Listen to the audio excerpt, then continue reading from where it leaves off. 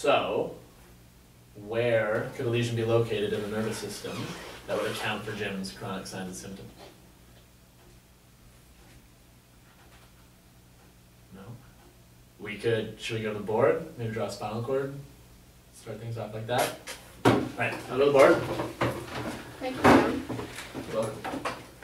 Alright, so, we've got a spinal cord,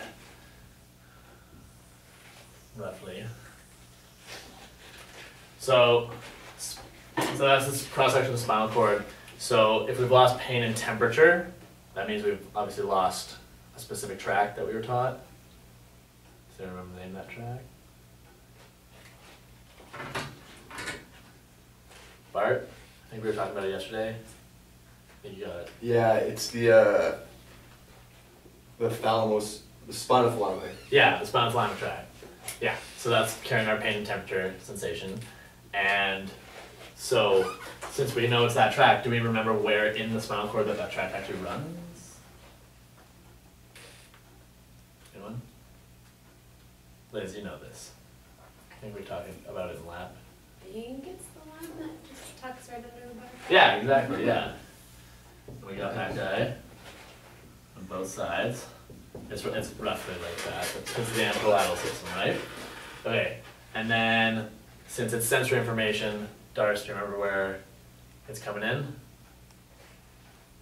I got a 50-50 shot here. I think it's dorsally.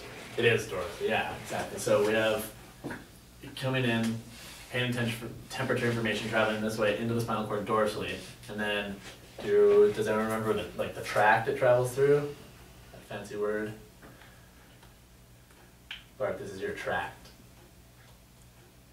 Starts with an L. You know it. Alright. Liz?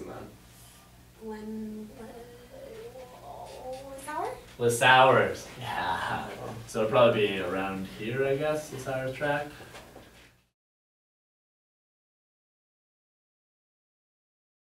Okay, so where could a lesion be located in the nervous system that would account for Jim's chronic signs and symptoms? Should I?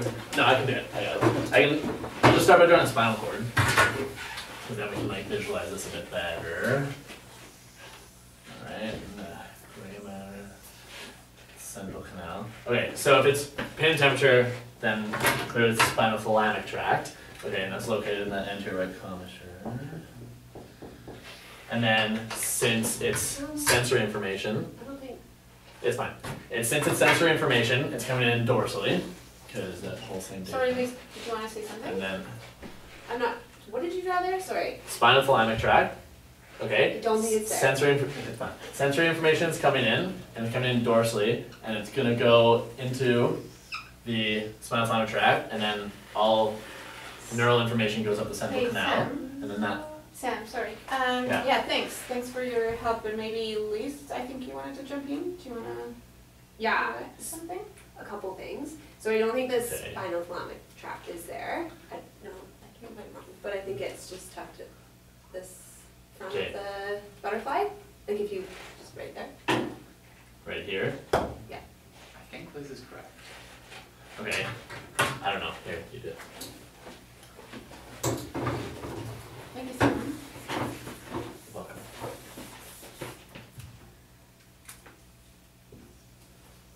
There? Yeah, That look better? that makes more sense. Okay. Right, okay, so it's there, but it's the same thing.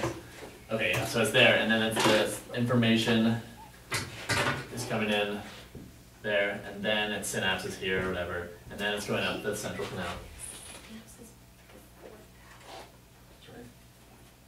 I don't think it does. I think tract means it travels in it, but it doesn't synapse. Okay, I'm just gonna keep going this, and we can talk about it after. So it's going up the central canal, and then because that's where the neural information travels to the brain. Okay, Sam. Sorry to interrupt you again, but what would the rest of the group thinks? Do you guys want to jump in?